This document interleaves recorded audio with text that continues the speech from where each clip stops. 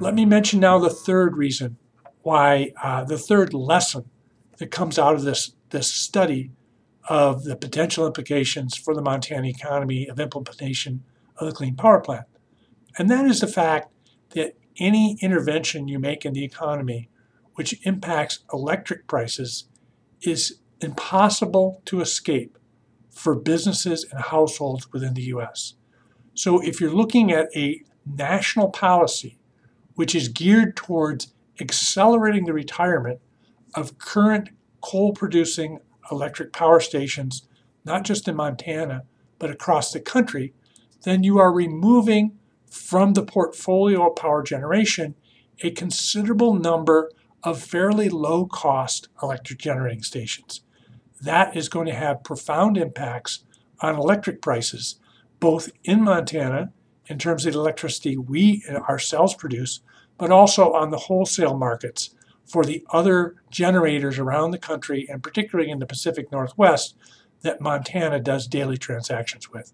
Higher electricity prices raise the cost of doing business, particularly for energy-intensive manufacturing operations. Those operations have choices to make in terms of how much they choose to invest in their expansion here in the U.S. relative to possible expansions that could take place abroad. When you raise electricity prices, it has a negative effect on those kinds of businesses within the economy, and those businesses in particular pay high wages and are an important part both of Montana and of the national economy. So those are the three lessons from the study.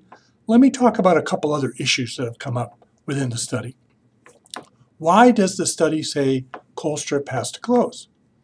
In fact, the study does not say Colstrip has to close.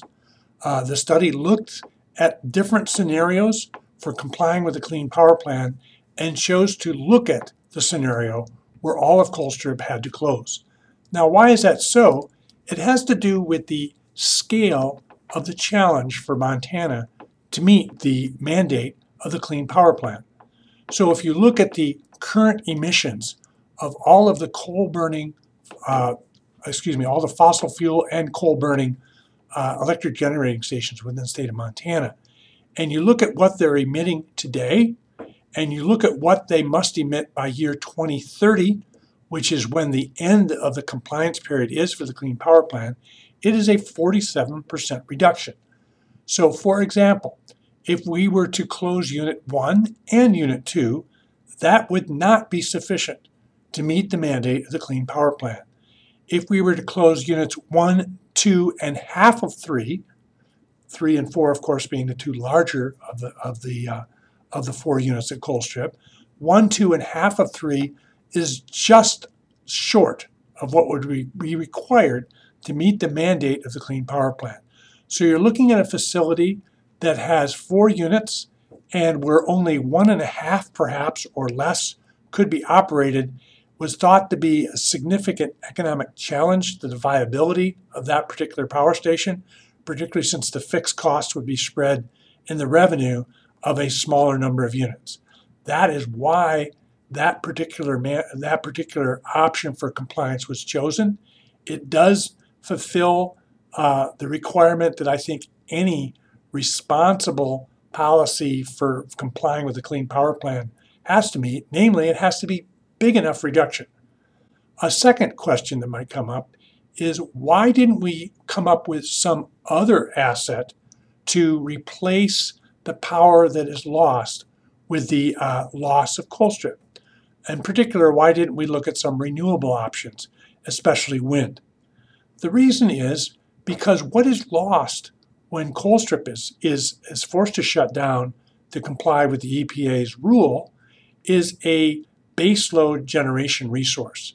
In other words, it is a resource which is available, dispatchable to the power grid and those who manage the grid on a 24/7 basis, whether the sun is shining or the wind is blowing.